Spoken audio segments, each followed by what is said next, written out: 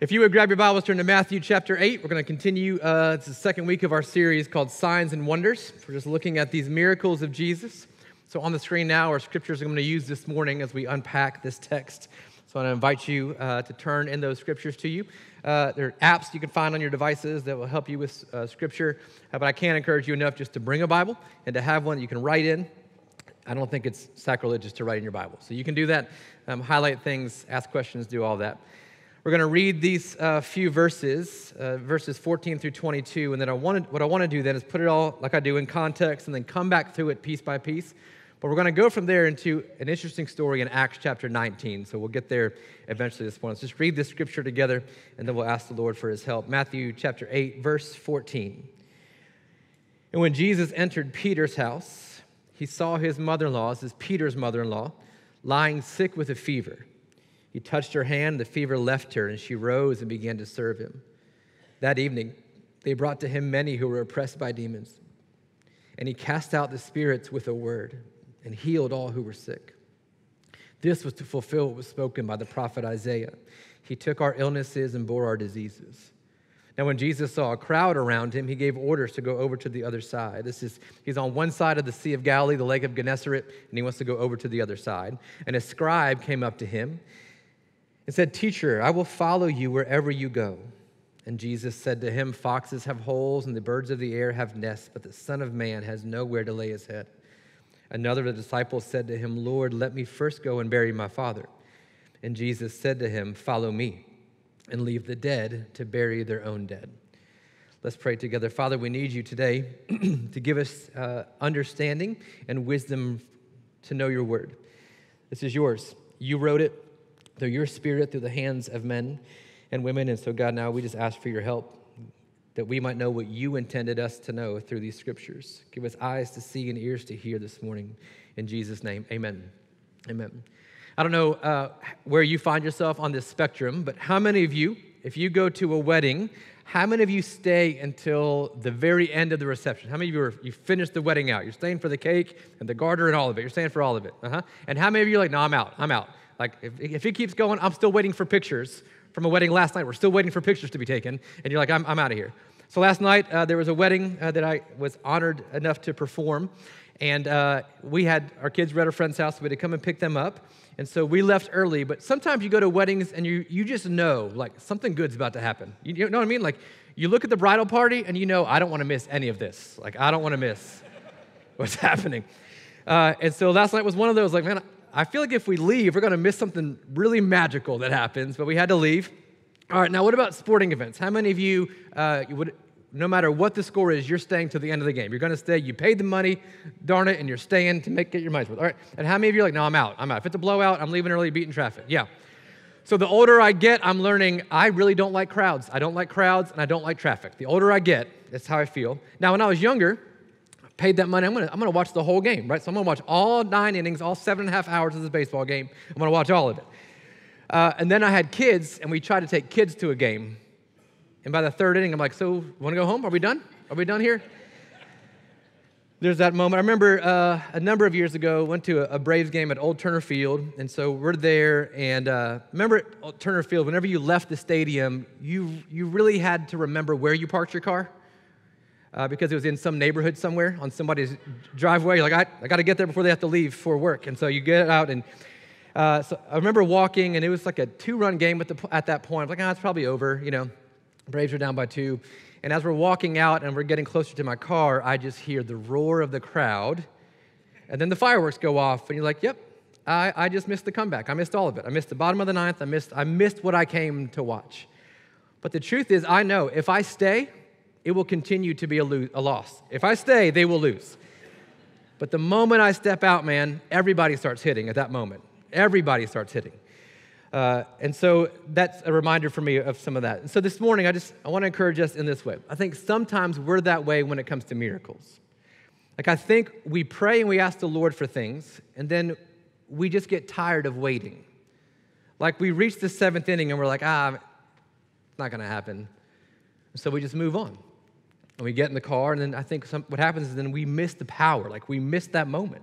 Now, is that to say that every time we stay, the moment happens? No, just like going to a Braves game. Like, sometimes they don't come back. Sometimes they don't. but sometimes they do. And so this morning, as we look at these miracles of Jesus, I want us to just tune into some of that. Like, I think for many of us in the church today, we've lost what it means to persevere. And we've lost the idea of endurance when it comes to seeking the Lord and seeking his power. So as we get into Matthew chapter 8, let me give us some context. Remember in Matthew 4, Jesus said, I'm here now, I'm the king, and I've come to establish a new kingdom. There's a kingdom of this world, and I've come to establish the kingdom of heaven. And these two kingdoms will clash for eternity. They will continue to clash until the end of days. There's no way to be in both of them. You have to choose one or the other. And to not choose the kingdom of heaven fully is to choose the kingdom of this world. Matthew 5 through 7, then Jesus gives the ethics of his kingdom. Here's what it looks like. And he gives us the commands, the laws of his new kingdom. He begins with the Beatitudes and works his way all the way through, turning upside down what they interpreted the law to mean. And then last week we began in chapter 8 where Jesus comes down off the mountain, and Matthew chose two stories to begin this part of his gospel with. He begins with the story of Jesus cleansing a man of leprosy, and the word is never healed. If you look back at that, he never asked to be healed, nothing like that. Jesus never says you are healed. The word was cleanse. That was the word he used. And then from there, we're learning that this is the first time this happened in 1,500 years. It's the only time a man had leprosy and was healed of it, and Jesus sends him to the priest, and go tell the priest the Messiah is here. And then from there, we get the story of the Roman centurions, the Roman soldier's servant who is at home sick. And the centurion comes pleading with Jesus, I know you can. I know you have the authority. With just a word, you can heal him. And Jesus says, yeah, I'll come to your house. And the man says, no, I'm not worthy for you to be in my home. Just say the word. Like, I know you can do it. And so miraculously, Jesus just speaks a word from a distance. He Steph Curry's this one and just gives the word from a distance. You'll get that one later. And he's at that point, then this servant is healed. These are miraculous things. It's a cleansing and then an immediate healing just by the spoken word of Jesus. And then Matthew transitions now into this passage. And it's interesting. You got to feel a bit of the ride that Matthew's taking us on. Here's verse 14, when Jesus entered Peter's house. So we don't know much about Jesus' travels over the next 3.5 years, but what we've come to learn is he probably had a home base here in Capernaum, but at Peter's house. That's probably where he was. Peter and Peter's wife and then Peter's mother-in-law. And so whenever Jesus was in town, he most likely stayed there. But he comes in and he sees Peter's mother-in-law lying sick with a fever. And he touched her hand, the fever left her, and she rose and began to serve him. So I don't want you to miss what's happening. Comparatively, this miracle feels much different than the previous two. So the first one with the man with leprosy, 1,500 years. No one's ever been healed of leprosy. And only the Messiah could do this. And so he steps in, cleanses the man of leprosy. And then this one where Jesus, from a distance, heals a Roman guard servant. From a distance, just speaks the word, and the man is healed. But this one feels like something you and I could do. Like you've had kids. You've healed fevers before. You're like, hey, just take some Advil, take some ibuprofen. Here's a baby Tylenol. Go take a cold bath. Like, this feels like, come on, Jesus, this. And Matthew felt the need to write this one down. This is like saying, and Jeremy ate at Chick-fil-A. Of course he did. That's what he does. Like, that's not miraculous. Like, this just feels like if we're tracking where you're like, you got Hall of Fame kind of miracles, and then you got like single A miracles, this is that one. This is like, you probably could have done that in high school. And it's different because this is someone he knows, and this is not in front of a crowd. Like, this is just in the privacy of her own home. And Jesus heals this woman, and she immediately then rises to serve. But then look at this in verse 16. Matthew's going to quote sort of as we get into verse 17. Here's verse 16. That evening, they brought to him many who were oppressed by demons, and he cast out the spirits with a word. Again, he's back to that, the very word he used, the voice he used to speak creation into existence. Now he's casting out demons, and he healed all those who were sick. Now, Mark and Luke give us their account of this, and they're telling us this is on a Sabbath day. Jesus had been in the synagogue. He had been teaching. He had been healing in the synagogue. Gets home, heals Peter's mother-in-law, and then at sundown, when it's no longer the Sabbath, now people are being brought to Jesus, like literally carried to Jesus. They couldn't carry them on the Sabbath. They carry him now. In the dark of the night, they come to Jesus. They waited till sundown. But then verse 17, this was to fulfill what was spoken by the prophet Isaiah. He took our illnesses and bore our diseases. Now, most of our Bibles, whenever the New Testament quotes the Old Testament, has like a little footnote, and down at the bottom it will tell you this is from Isaiah whatever. For most of us, this probably doesn't have a footnote for you because he's not really directly quoting Isaiah. This is kind of an amalgamation. This is a whole collaboration of Isaiah 53. So Matthew summarizes Isaiah 53 into this sentence. He took our illnesses and bore our diseases. More on that later. And so now Matthew shifts now into a new section. This is verse 18. Mark and Luke make this seem like it might have been a few days later. We're not real sure. But here's verse 18. When Jesus saw a crowd around him, he gave orders to go over to the other side. He wants to go to the other side of the Sea of Galilee, and that's next week, but he wants to go over. And verse 19, a scribe came up. Now, a scribe is an expert in the law. He was probably a Pharisee. So not all Pharisees are scribes, but all scribes are probably Pharisees. So it's a particular sect of the Pharisees that are scribes, and they are copyists. They copy the law. They write it down, and they're the ones who then teach the law. While the Pharisees are out running things and teaching more kind of morality, it's the scribes who are experts and teachers in the law. And they have an authority, and we just learned back in Matthew chapter 7, but Jesus seemed to have more authority than even the scribes about the law. But he comes up to Jesus and he says, teacher. Now, there's two ways that we read the word teacher in the New Testament. One word means just teacher, like a math teacher or science teacher, one who explains things. And the other one is the word rabbi. This is just the word teacher. He doesn't call him rabbi, not a spiritual father. What he's saying is, hey, teacher like me. Like, I know a teacher. Like game recognizes game. It's like, I'm a teacher, you're a teacher. And then he says, I will follow you wherever you go, which seems like, man, this guy's got a willing heart. He says, wherever. Not like, I'll follow you some places you go. He says, teacher, I will follow you wherever you go. So this scribe understood that while he was a teacher, this Jesus was a better teacher. And this Jesus was doing things that this scribe has never done before. So he's like, man, I want to be part of that. How do I get on that team? And maybe he's even looking at these fishermen who have been following Jesus, and he's like, these guys? Listen, like, I'm low on the totem pole when it comes to the synagogue, but if I follow Jesus with these guys, I'm like the best one he's ever had. So I'm in. Like, I want to follow this Jesus. And so he says, I will follow you wherever you go. But it's interesting how Jesus responds to this man. He doesn't say, then let's go, right? He doesn't say, then let's just go. In John chapter 2, John tells us something about the way that Jesus sees humanity. John chapter 2, verse 23, that when Jesus was in Jerusalem at the Passover feast, early in his ministry, many believed in his name when they saw the signs he was doing. So he knows many are coming to him because he's performing miracles. He's doing this instantaneous kinds of things. He's healing people. He's turning water into wine, which drew a whole different crowd. And now they're all following Jesus. But he recognizes in verse 24, Jesus on his part did not entrust himself to them because he knew all people. And he needed no one to bear witness about man, for he himself knew what was in a man. And what he recognizes is, listen, you're just following me because of what I can do. Like you're here for the show.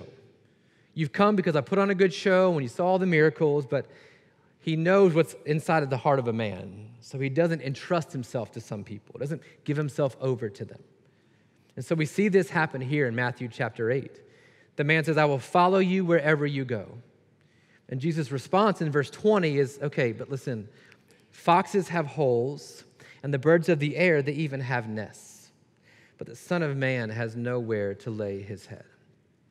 So what he's saying is all creation has a home, right? Foxes have a home.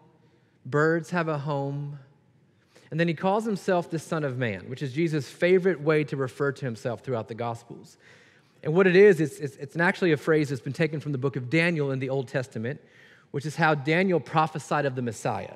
And whenever he referred to the Messiah, he called him the Son of Man. So here's what Jesus is saying. The first time Matthew quotes Jesus saying this phrase, what Jesus is saying is, listen, I get you want to follow me. But you've got to understand, you think I'm powerful, you think I can do miracles, you think I'm a good teacher, I get all that, I'm flattered. Like, thanks for the Hallmark card, I'm flattered by what you're saying. But you got to understand, this Messiah stuff, it comes with some discomfort. Like, to follow me, you got to understand, you've got it pretty good right now with your scribe gig. Like, you're doing pretty well. You got a nice home, your family's there. Like, you need to understand, if you're going to follow me, the Messiah doesn't come with an address. I've got nowhere to lay my head. Got nowhere to lay my head. Jesus here is calling out this scribe because he recognizes what the scribe wants is he wants the power and prestige of following Jesus, but doesn't want the pain and inconvenience that comes along with it. Like, do you see it? It's like, I'm going to follow you wherever you go, and Jesus knows what's in the man. He says, okay, but if you're going to do this, understand what comes along with it. It's not all games and shows. It's not all miracles. Like, there's pain and suffering almost on a nightly basis. I don't know where I'm going to be sleeping that night. Are you sure? Are you sure this is what you want? And then Matthew kind of doubles down. So then Matthew has chosen what stories to tell us, and he's done it on purpose. And he doubles down on this idea with the next story in verse 21. He says, another of the disciples. So we read disciples, we think the 12 apostles. That's not, the word disciple just means follower. So at this point, we don't know the 12. We just have people following Jesus. One of these followers of Jesus said to him, Lord, let me go first and bury my father. So some would say maybe Jesus asked him to follow him. Others say no, but he just offers this. He says, let me go first and bury my father. And this request seems appropriate. Like, you told me to honor my father and mother. Let me honor him in his death. Let me honor what's happening here. So the truth is, as we unpack this verse, there's a lot of different understandings of what he's saying. And it runs the gamut, man. Like, there's probably 40 different interpretations of what's happening here based on context and Jewish history. So I want to give us just kind of a wide range of what this could actually mean, because I don't know exactly what it means. But here's where we've landed. This could have been anywhere from like a few days or a month to a number of years that this man is asking for. I don't really know. Just based on study, I don't really know where we land. It could be that his father has died, and then there's this whole Jewish ritual that comes along with a number of ceremonies and services and cleansings and burials. All of it has to happen. Or some say, you know what could have happened is this man is saying, listen, my dad's in perfect health, but I need him to die before I can follow you. Like, once he passes away, then I can follow you. Like, I've got some stake here with my dad. I'm part of the family business. We don't really know. So this could have been anywhere from a few days to a few years. We don't really know. But either way, Jesus responds, and what for many of us feels like insensitive. Jesus' response is, but follow me and let the dead bury their own dead. So either Jesus is just a punk who has no concern whatsoever about people's emotions, or Jesus, like in John chapter 2, knows what's in a man.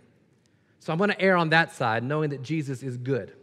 I'm going to err on the side that Jesus knows what's in this man. And what I think he sees in this man is a delay tactic. So let me get some things straight, and then I will follow you. It seems here that Jesus questions the sincerity of this man because it feels inconvenient to him, doesn't fit his schedule. And so he calls out the man and says, fine. But the invitation was to follow me. Not follow me, but follow me. I think what he sees here is a delay tactic. So Jesus questions his sincerity. Because where the first scribe saw as uncomfortable, this man has to deal with the inconvenience of following Jesus. So I'm going to sum it up here in this way.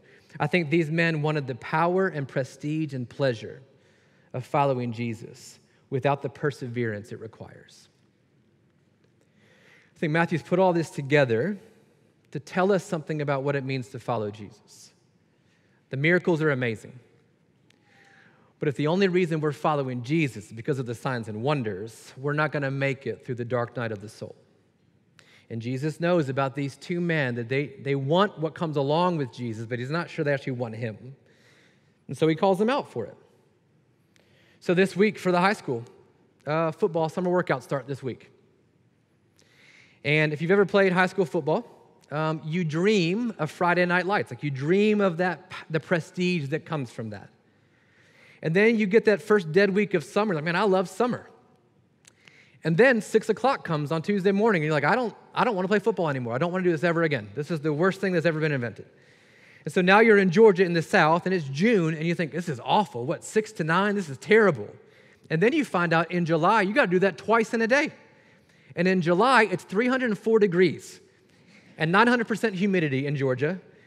And you have to decide, like, what do I want? Like, do I want the prestige that comes for being on the field on Friday night in the South, or do I actually want to do the work that it takes to get me there? And for every good coach, there's no way to Friday night without Tuesday morning in June. Now, The terrible coach is like, I don't care if you show up or not. No, the good ones care. They really do care. And so there's that. So football. But then, man, we're in Ola. So let's talk about marching band. Can we talk marching band for a second? Like, you people are crazy. Like, I thought football was bad. You're insane. Like 9 to 5 in the summer? DFAC should be called for all of you, making your kids go do that. So like you want to be at halftime, you want to go to the shows, you want to get all the perfect scores, but if you're not willing to do the 9 to 5, you're not willing to do the 9 to 9s even throughout the summer, then you're not going to make it there. And so it's the same way for us in following Jesus, right? Like we want the power and prestige of these miracles. And Jesus says, yeah, but here's the thing, man. To get to the power, you got to go through the pain. And I'm just not sure that we want to go through the pain to get to the power. And it's not just here, like it's not just in these two stories. I think this whole passage is littered with this idea. So I don't like to do this a ton. I think it compromises our understanding of Scripture, but I want to take us to some Greek just real quickly. There's 3 different Greek words for healing. In English, we're just lazy. Like we just take one word, like it means 7 different things, which is fine. Like I love my wife and I also love burritos, and you can decide which one is which. And in the 80s, bad was good and good was bad, and so that got real confusing for us. But in the Greek, there's 3 words for healing, and the New Testament uses all 3 of them, but they all have their own kind of connotation to them, and it's important that we understand. So the first one is the word sozo, which is where we get the idea of salvation. It's complete healing.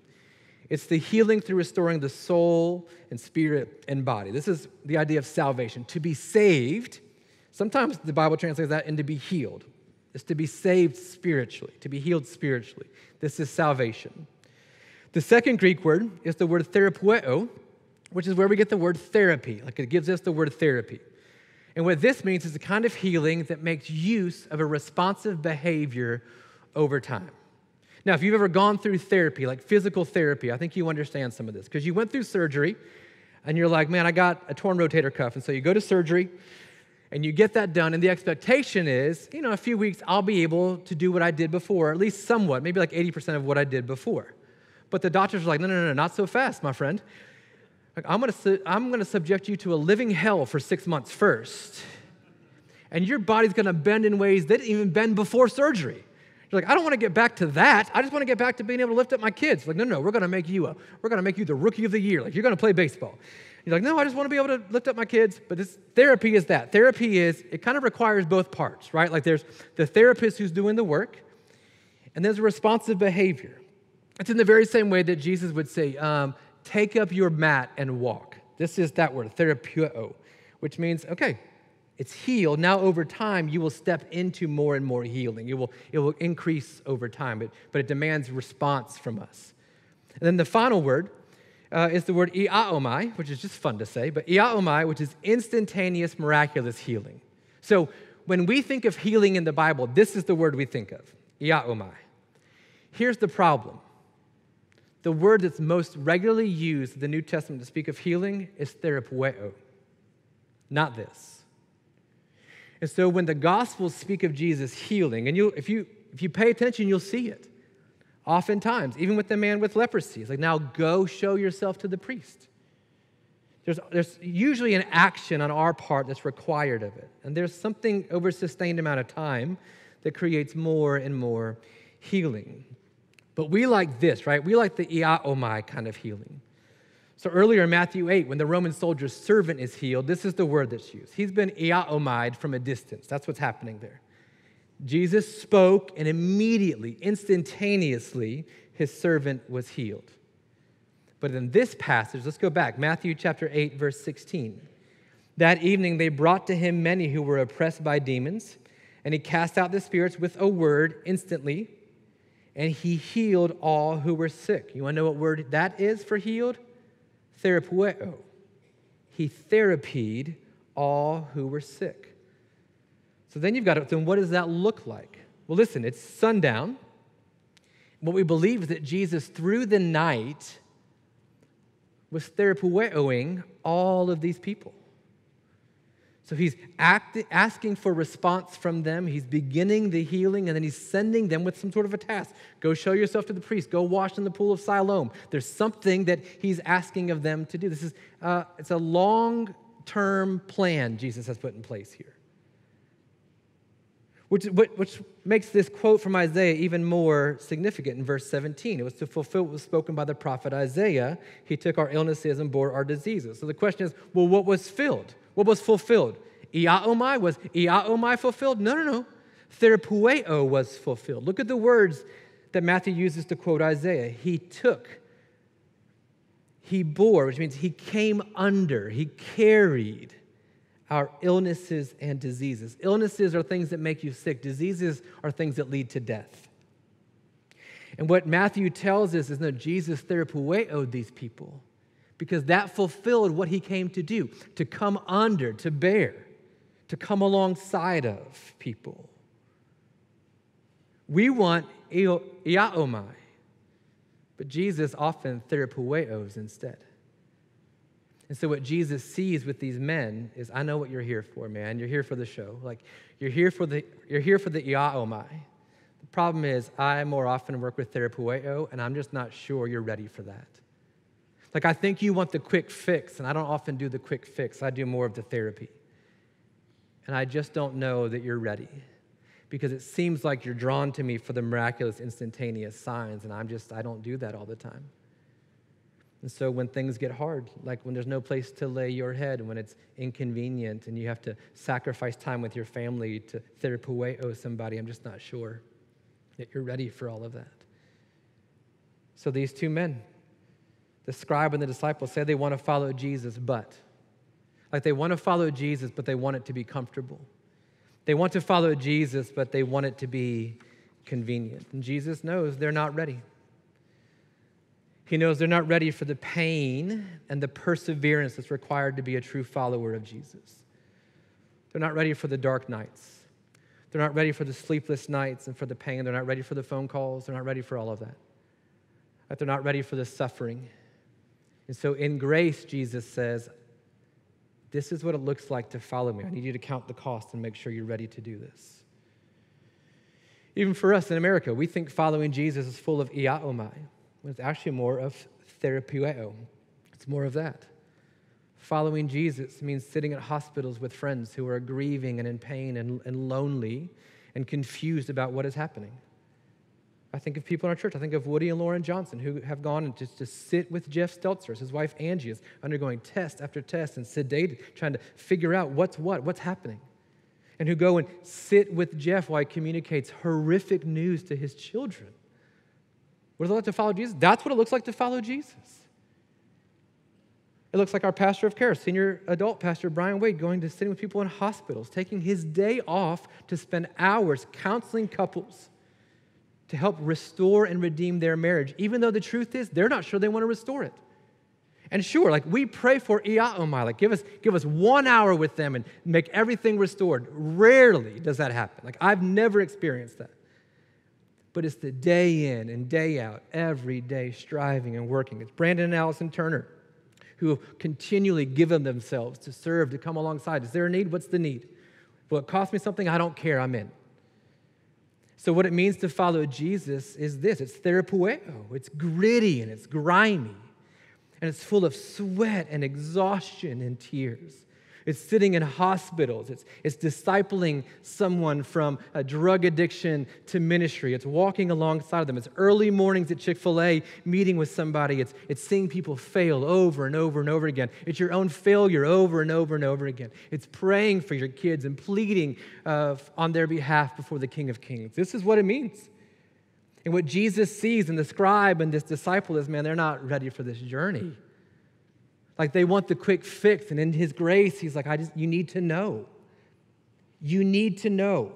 Whatever the televangelist sold you about following me, it's not like that. Whatever you're seeing, it's not actually like this.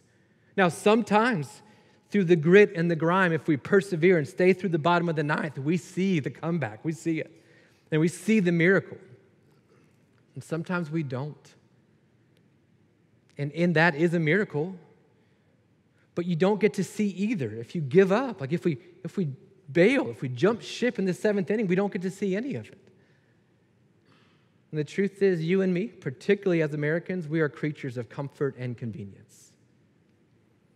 And we, like the scribe and the disciple, have said, Jesus, I will follow you. but make it comfortable. I will follow you, just please don't inconvenience me. And honestly, like sometimes as a church staff, like I think we try to make it more convenient, and maybe to our detriment. Like we'll say, hey, would you come and help serve the kids? You don't need to prepare a lesson or anything, just be there for them. I wonder if that actually helps or hurts us. Is it convenient to be in a room of 50 first through fifth graders? Good gracious, no. Like that's one of the circles of hell for some of us. Like that's awful. They don't listen to their own parents. They're not going to listen to you. Like, who are you? You're not my dad. That will happen. Is it convenient to get here early and then to sit and hold crying babies and walk them back and forth in the hallway while your pastor preaches for too long? Like, is that convenient? No. Is it comfortable? No. No, it's not. I think sometimes we're like, yeah, I should do it. It's easy. No, it's not. It's not. Like, is it comfortable to sit in front of a group of 14-year-olds who are judging everything you say and even the things you're wearing at this moment? No. But if you care what seventh graders think of you, we have a whole different conversation we need to have together. It's not, man. Like, is it convenient that you get a phone call from a kid who's struggling and wrestling with this? Like, no. Is it convenient that you got to prepare a lesson to lead a small group on a Sunday morning? No. Is it convenient that sometimes you have to change your vacation plans because you've agreed to serve at some point? No. It's not. Like, to follow Jesus, to really do this, is not comfortable and it's not convenient. And I'm telling you, you will see this summer the idol of comfort in your own life. Because once the sun comes out, and every white person thinks they're going to tan, we run to the beach. I'm not saying you can't miss the sun. I'm not saying that. Like, I'm not being legalistic about it. I'm just saying it should grieve you a little bit, not excite you. You get to miss church. There should be we get to, not a we have to about this. Like, we get to do this. And when it comes to serving, we get to pour our lives out. We get to hold little babies and sing over them.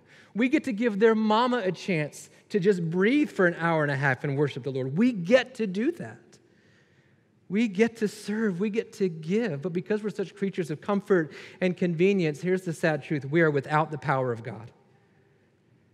We've jumped ship and we're pleading, God, where's your power? And God's like, I have the power for you. You got to endure through the pain. And as Americans, we're like, no, I'm out. Pain, I'm out. Like, some of you right now are like, it's too cold in here. That's the inconvenience. But there's people in China who will be shot to death if they get found going to church. But we're without the power of God. So in Acts chapter 19, the church at Ephesus has just started. And it's starting to catch fire a little bit. But there's this moment that happens that really escalates everything. So Paul has been radically saved. He was Saul, but he went more with his Gentile named Paul, and he's been radically saved and transformed by God. Jesus literally came from heaven and met him on the road. And there's been great power through him because he's endured pain and perseverance to get to where he is. So here's Acts chapter 19, verse 11. God was doing extraordinary miracles by the hands of Paul, so that even handkerchiefs or aprons that had touched Paul's skin were carried away to the sick. And then Paul, at late night television, would sell those for $19.95. If you just call now, you can get these things. If that offends you, it should. I'm sorry. They were carried away to the sick, and their diseases left them, and evil spirits came out of them. Paul, literally, the clothes he was wearing, if his dirty clothes touched somebody, they were miraculously healed by it. And then some of the itinerant Jewish exorcists, which that's a job, huh? So they're traveling Jewish people who are casting out demons. This is what they do. I think it's like the power team from when we were kids. Like they're just traveling around. They undertook to invoke the name of the Lord Jesus over those who had evil spirits. But watch, here's what they say. I adjure you, I compel you by the Jesus whom Paul proclaims. So they're borrowing on the power of Paul. Paul, who has experienced pain, has persevered through it, who's confessed and repented, who continually is face to face with the thorn in his flesh. They're like, hey, that looks awesome. Let me just do what he does. And so they appeal to the evil spirits. I compel you by Paul's God to come out of this man. Then verse 14, there's 7 sons of a Jewish high priest named Sceva. So the 7 sons of Sceva were doing this. 7 biblically means perfection. So there's this perfect group of sons of this itinerant priest, and they're doing this. But an evil spirit answered them in verse 15. Catch this. Jesus I know, and Paul I recognize. But who the heck are you? That's my own translation. So even the demons speak back and say, listen, like, we know Jesus, like he's caused problems for us for a while now, and we don't like his name being used around here. So I get that. And then Paul, he's kind of new on the scene, but I feel like it's the same thing that's happening. So we know Paul, but we have no idea who you are. And truthfully, you're not a threat to us. Jesus, we've dealt with, and we're scared of. Like, we're scared to death of him. We tremble when he comes near. We're starting to feel that way about Paul. We recognize that name, but I don't know who you are. And then watch what happens. The man in whom was the evil spirit leaped on them, on the 7 sons of Sceva. 1 verses 7, and he overtook all of them, overpowered them. So they fled out of that house naked and wounded. Now, I came to love this passage a number of years ago. I heard a pastor preach on it, and I was like, man, I'm gonna tell the story the way he tells the story. Then I realized that's plagiarism, and I can't do that. So I'm going to quote him, and it's not going to feel like a quote I should ever quote somebody on. Like, it's going to feel like that's not very monumental. Like, it's funny, but I need to go somewhere with it. So this is from Matt Chandler. He's a pastor in Texas. Here's what he says. He says, if you've ever watched a fight and then talked about the fight afterwards, there's always debate about who won the fight. But here's a general rule. If when the fight started you were wearing pants, and when the fight ended you no longer had pants, you lost. Like, I wish I could tell that and you laugh and think I'm funny, but I can't. Like, that's his. So they get overtaken and they're naked. Then Chandler goes on to say this. Nobody's going to be like, well, he got that one hook in. No, you came in with drawers, and when it was over, you weren't wearing drawers. You lost the fight. So here's why I say all of that. The danger with these 2 men in Matthew chapter 8 was this very same thing. They wanted to claim the power of Jesus without the presence of God. Like, they wanted to borrow from his power without actually submitting themselves to it. And here's where it has to hit us today. The same thing is true for the church in America today. And it's why, as a church, Big C Church, we're getting our teeth kicked in and our pants beat off of us. Because while the world is moving further and further towards darkness, we, as the Christian church in America, have abandoned the perseverance it takes to get to the power of Jesus. And so we've made everything about comfort and convenience. We run from suffering, we run from hard times, we run when it gets hard. And we claim, well, Jesus doesn't love me, this can't be what it is. Or, no, Jesus loves you, just wait and you'll see your breakthrough. But what if you don't? What if the healing never comes? What if your marriage doesn't get restored? Is God still who he says that he is? This is the church in America. I think the enemy to the church says, Jesus I know, and Paul I've heard of. I've never heard of you, Sharon. What a sad commentary on the state of the church. But it's why I think we're seeing a mass exodus of young people. Because I think they grew up in a church full of prosperity preaching, but devoid of the power of God. I think our young people have grown up in a church more devoted to nationalism than to the Spirit of the Holy God. I think they've grown up in a church full of pastors who have made their living off of proclaiming subpar truth to people desperate for anything that looks like hope to them.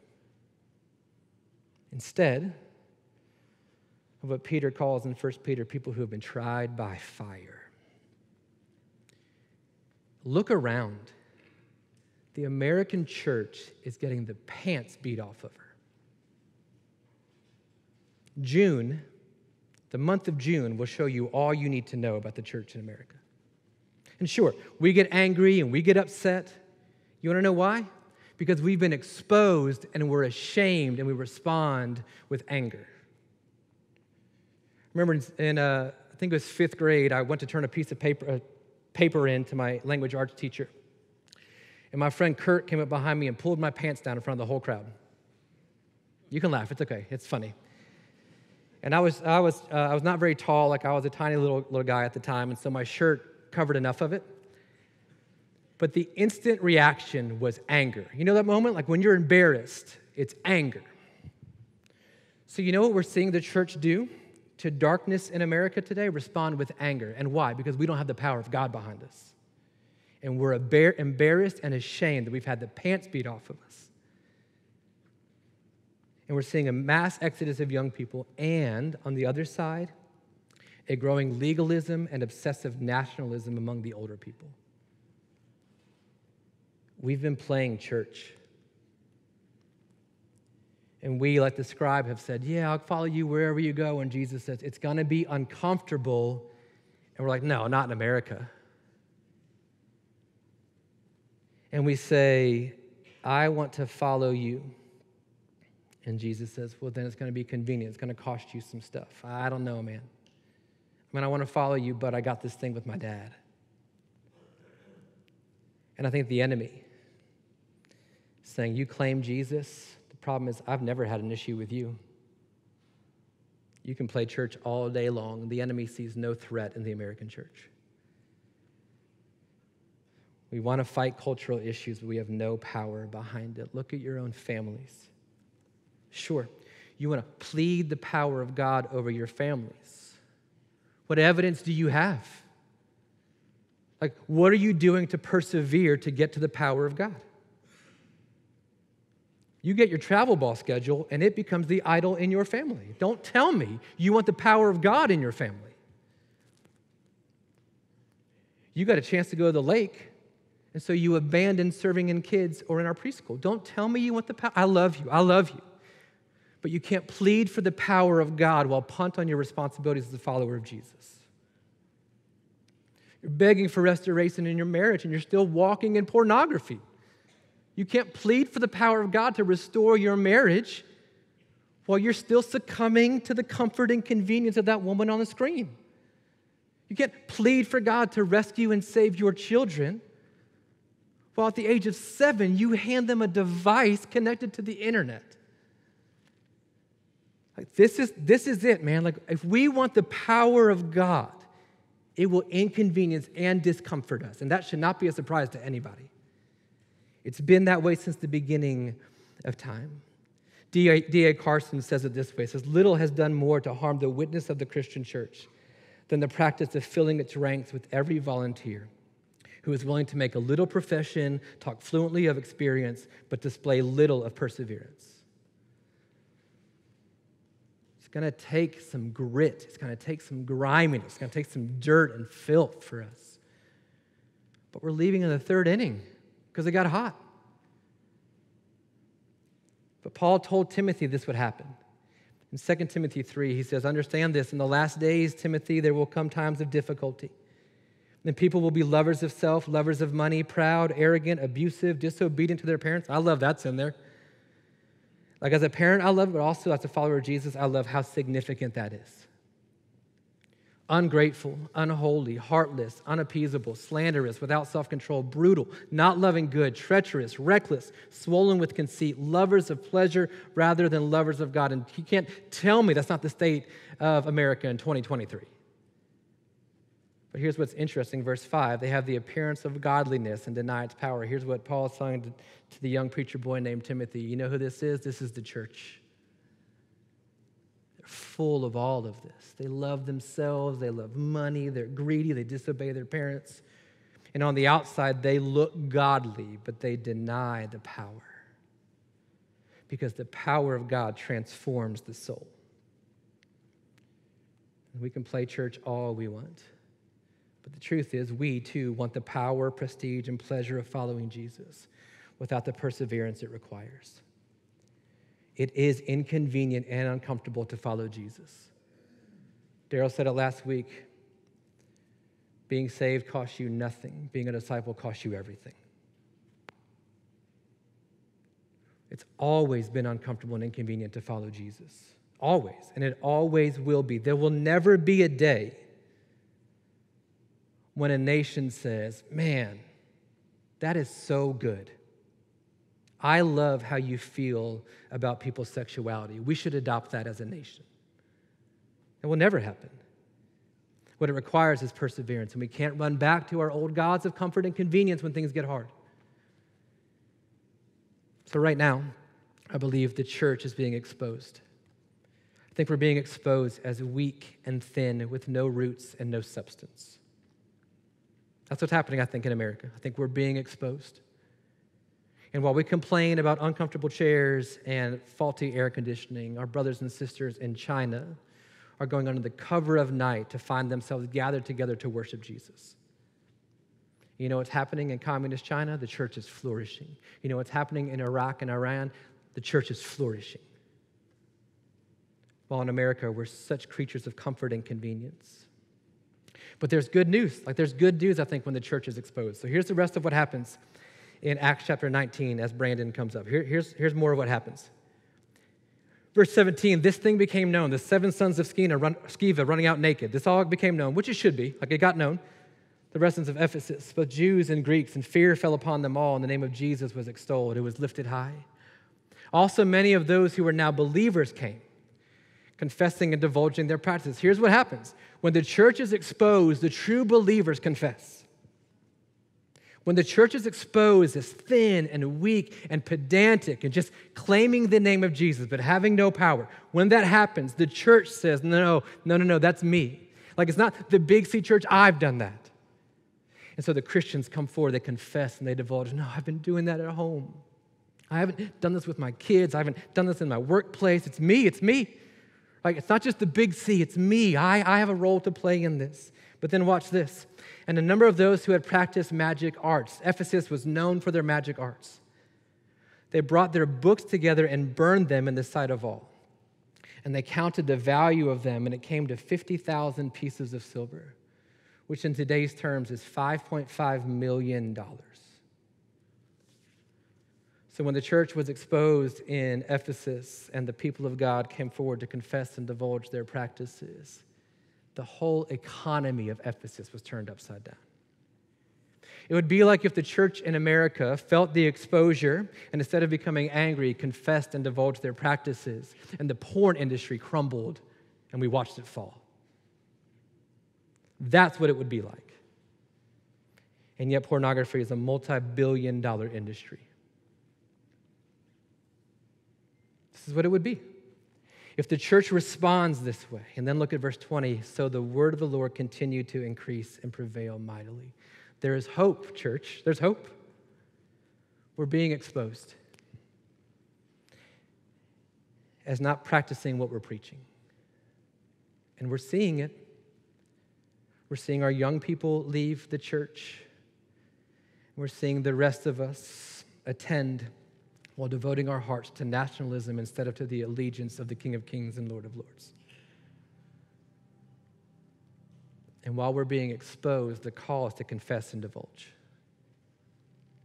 What are we doing? You want the power of God?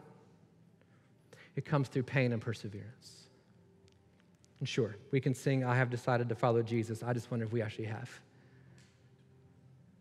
And it can't be, I followed the Jesus of my pastor. I followed the Jesus of my grandma. No, are we following Jesus today? The power of Jesus is found in perseverance. So what do? Well, we count the cost. Don't make a decision to follow Jesus without this. Count the cost.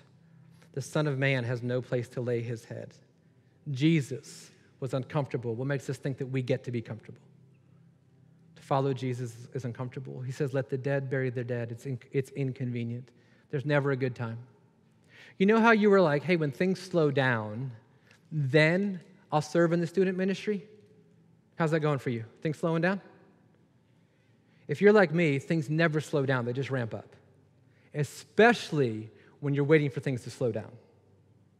It's never a good time. It's never convenient. You never have enough money to finally start giving. You never have enough time to finally start serving. You never have enough biblical knowledge to finally start discipling your kid. That will never happen. It's uncomfortable. It's inconvenient. So what do? We confess and we divulge our practices.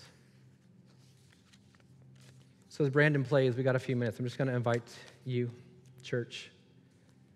If you want the power of God, I'm going to invite us into confession and divulgence. It might mean a friend you talk to. It might mean you just come up here and bow at the altar. It might mean you find a pastor or an elder or a small group leader and you just need to say, it's me, it's me, it's me. I've been pleading for power while I've given up early. No, I believe in the power of the light of Jesus to push back darkness in our world. I believe it. And I believe the church is the tip of the spear when it comes to it. But we've punted on our responsibilities in the names of comfort and convenience. It's not a call to be angry. It's a call to submit ourselves to the power of the Holy Spirit that raised Jesus from the dead. The hope is not lost. There will be a day when the church reigns victorious. It begins today with confession and divulgence. I'm going to pray. If you feel led to and you need to pray in your seat, you can come forward, you can stand, you can do whatever you need to, but I think it's time, church, for us to respond to the exposure in a way that actually brings power rather than embarrassment. Father, we come to you today. In all honesty, Father, just men, like men, God, we come to you as men today saying, no, that's us. We've punted on our responsibility as husbands. Like we haven't loved our wives as you've loved the church. We've condemned and we've criticized and we've just gotten lazy. We've given up. We've stopped pursuing her. We've stopped wooing her. We've stopped serving her. We've come home from work tired thinking we deserve to sit on the couch instead of just praying for you to give us the power to go serve our wives the way you serve the church. It's us. And as fathers, God, we've punted on our discipling responsibility of our kids, and we've delegated that to Carly and to Natalie and Micah and Cody. And instead, God, it's us. It's on us. Father, the women in the room, they confess the same thing, God. They've punted on the responsibility to respect their husbands, to lift them up, to believe in the leading of the Holy Spirit through their men.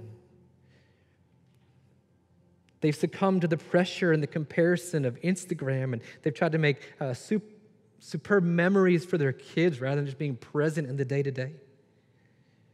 And we confess it's us. Students, God, the students, I know, they want to confess to you it's them. Like, sure, their parents have done things, but it's on them now. They're old enough now. They confess. They've looked at the things they shouldn't. They've gone places they shouldn't. They've smoked and snorted and drank things they shouldn't have. They've done it. They've been disobedient. And so, God, in our confession, we're asking that you would give us perseverance through the pain, that we would endure, that we might see the miracle on the other end. And even if we don't, that we'd praise you. Because in the journey of perseverance, we've come to know a God who is good. And so while we pray for restoration and healing and freedom from bondage of addiction, God, more importantly, we pray for your presence to give us power. And we pray the church would rise and the light of the gospel would go forth. It's in Jesus' name I pray. Amen.